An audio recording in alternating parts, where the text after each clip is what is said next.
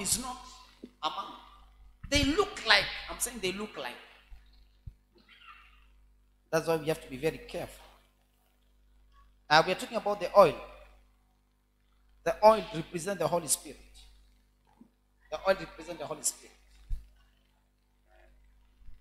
Now, when the Holy Spirit comes upon you, the Bible says you receive power. And you shall be my witness in Jerusalem, Judea, Samaria, and to the uttermost part of the earth. He says. The church was born when the Holy Spirit came. On the day of Pentecost, when it came. And when the Holy Spirit came, we see a lot of, that's why one of these days we must study the book of Acts from chapter 1, 2, 3, 4, so that we see whether with the church that we are in has what the first church has. If the church we are in right now, we are calling this one church. And what we see in the first church is not in this church. We have to be careful. It might not be the church of Jesus. When the Holy Spirit came is when the church was born. And that is from that chapter 2, now you realize all the things that the church has to have has been put in chapter 2. From verse 42 until 47. And then you continue chapter 3, 4, 5, 6. How, with that power of the Holy Spirit, so much has happened. So much miracles. Understanding of the word of God is given by the power of the Spirit of God. There's somebody who will read a verse, and by the time he explains to you, understand better. But there's another place you go, when they talk through the word of God, it looks like very boring. You don't even want to hear. So when you're talking about oil, we're talking about the Holy Spirit. People have the word, but the Holy Spirit is not active in their life. 2 ways we kill the Holy Spirit. I think you can get in chapter number 4 of the book of, this one I'm just reading for you from somewhere. Chapter number 4 of the book of Ephesians, verse 30, 31. Might be from verse 27. Let me read to you. What happens to what quenches the Holy Spirit? Verse 27 says, let me begin from verse 26. Be ye angry and sin not. Let not the sun go down upon your wrath. Neither give place to the devil. Let him that steal no more, but rather let him labor, working with his hands the things which is good, that he may have to give to him that needs. Verse 29. Let no corrupt communication proceed out of your mouth, but that which is good to the use of edifying, that it may minister grace unto the hearer. So the things that the Bible says don't do. I want to see what it happens. Now look at what happens if you do what the Bible is saying not to do, from verse 26. And grieve not the Holy Spirit of God, whereby you are sealed unto the day of redemption. That one says, let all bitterness and wrath and anger and clamor and evil speaking be put away from you with all malice. And be ye kind one to another, tender-hearted, forgiving one another, even as God for Christ's sake has forgiven. Now these things are very active in many of our churches. And this is what kills the power of the Holy Spirit from working in us. So people have the word of God, they read, but they don't look like the word, because the Holy Spirit has already been quenched.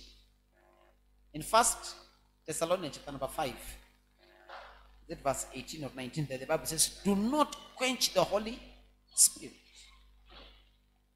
So there are things that will stop the Holy Spirit from working in your life. The lamp is there, you'll carry. You have a Bible, yeah? That is the lamp. But there is no oil inside. Understanding of the Bible becomes hard when the Holy Spirit is not active in you. So people are going to the church, carrying their Bibles, but they don't have a good relationship with the Holy Spirit. Now that makes them not to understand the word of God, number one. Number two, not to apply the word, their life, and what the Bible says, are totally different. Those are the kind of people who will miss the rapture. The major thing that you saw what was written in verse 30. This, whereby you are sealed unto the day of redemption, and grieve not the Holy Spirit of God. Whereby you are sealed unto the day of, which is this day of redemption? The day of this one.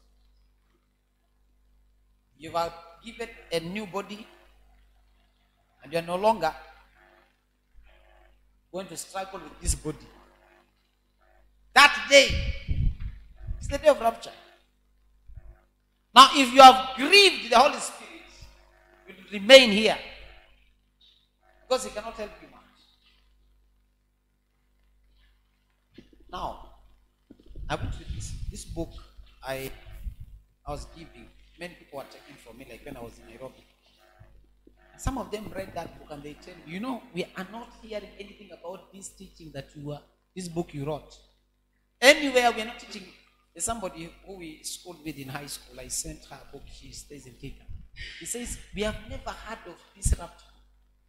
They're not even talking to us about these things. Somebody just preaching something else.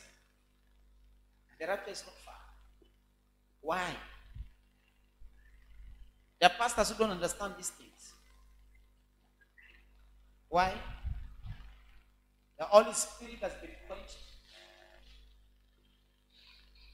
They don't understand what is written therein. There are some who don't even believe there's something called rapture. The Holy Spirit has not opened your eyes. How will you know? And if you see why they missed that marriage or the bridegroom, is because they lacked oil. So one of the things that every believer at this time of waiting for the coming of Jesus should do is to cultivate a serious relationship with the Holy Spirit. I'm saying a serious relationship with the Holy Spirit. How do we cultivate a serious relationship with the Holy Spirit? Number one, Jesus said the Holy Spirit came to be a witness to me, to lead you into all truth. Number one, you must choose to give yourself to the Word of God. That's the first thing. If the Word of God is active in your life, the Holy Spirit will naturally take place in your life. If the Word is not active in you, the Word of the Holy Spirit will never be active in your life. So for you to make the Holy Spirit active, you must have enough of the Word in you. The Word is Jesus. The more you take in the Word, the more you live by the truth. The more you accept the truth, the more active the Holy Spirit will be. The more you are obedient to the truth, the more active the Holy Spirit will be in your life. When you walk outside the Word, you stop the Holy Spirit from functioning. The other way is speaking in tongues. When you speak in tongues for a period of time, you get instruction from God. You cultivate your ways, your what do you call? Your relationship with Him. God will lead you through His Holy Spirit, even after you read the Word of God. Yeah, there's a way sometimes the Holy Spirit will lead you. If you have an active relationship with Him, there's a way the Word also will lead you. There are churches today where people don't speak in tongues. Are there churches like that? Yes. Those ones will miss rapture very well. I don't know how it will happen for them. Even when you try to speak in tongues, they stop you. And it's the Holy Spirit that prepares you for the day of rapture. It is because of that oil they missed that man. And we are reading here in Ephesians 4:30. He prepares you for that day of redemption. You know, the day you will stop struggling about sin and everything. When you are taken from this, the Bible says we are given a glorified body. A body that is not subject to sin anymore. We read another thing about that in, I think that is about the Holy Spirit. The oil. I know I've not talked much about it. Remember, that's the bit, that's the much I discussed about the Holy Spirit. We're talking about the bridegroom is Jesus himself. The marriage is the rapture of the church. The bride is the church. So one major things that makes many not true, and in fact, according to this, we are told, is 5-5. So meaning there's high chances half of the church will not make it into the rapture. But then we see why half the church. We see why half the church. The Bible says Jesus is coming. Chapter number 5 of Ephesians from verse 22. If you read, Jesus is coming for a mature church, spotlessly clean. One of the reasons why you must aim at maturing spiritually is because Jesus is coming. Mature, spotlessly clean. I know it is talking about the husband and the wife, how the husband has to grow, has to mature his wife. That's how it speaks. But it's talking about Jesus right there. Let me just read it.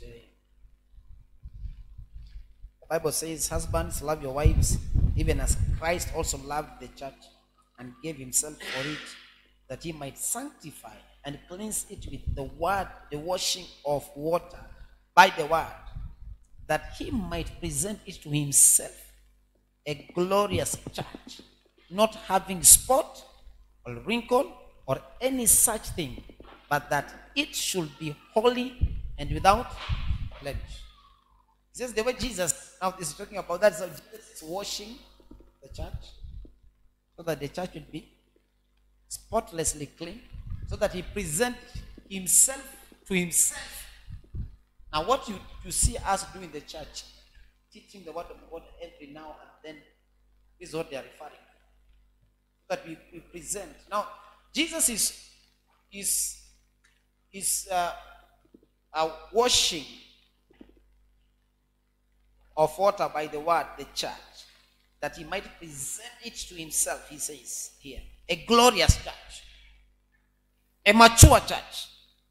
Without blemish. This is one of the reasons as to why also you must be committed in the church. Because your maturity in the things of God is dependent on your availability for those programs that specifically has been designed for your growth and maturity in the things of God. So how frequently you appear for the word of God and you hear, you understand, and when you hear the word of God, you prepare. There's a way you prepare. You will not be ignorant. Yes, I think that is enough for today. Amen. We'll talk about second rapture next Sunday. And I'll just be showing you why you should not even think about that second rapture. I think it's already there, you can read. It's about how the devil, the Antichrist will be beheading people. Beheaded. Their head is cut off. They got too much pain. They are killed in a very terrible way, in a brutal way. Because you do not receive the mark of the beast. When you receive the mark of the beast, what happens is you become as the devil himself. You cannot be redeemed. You'll go direct to the lake of fire. No redemption. So many believers know if we pick the mark of the beast, I've spoken about it, you'll see. So they refuse and they have not been raptured. So over that period, they will have to suffer. And we don't need it. And the Bible is very clear about this. Amen. Father, we are thankful for your word. Even as we are hearing your word, we desire and pray that you inform us in our spirit so that we become alert and alive to this truth. And Lord, we live out the truth even in our time. We also prepare for your coming because we know the time is short. It is in Jesus' name we pray. Yeah, I think we can have our offerings as we end our service.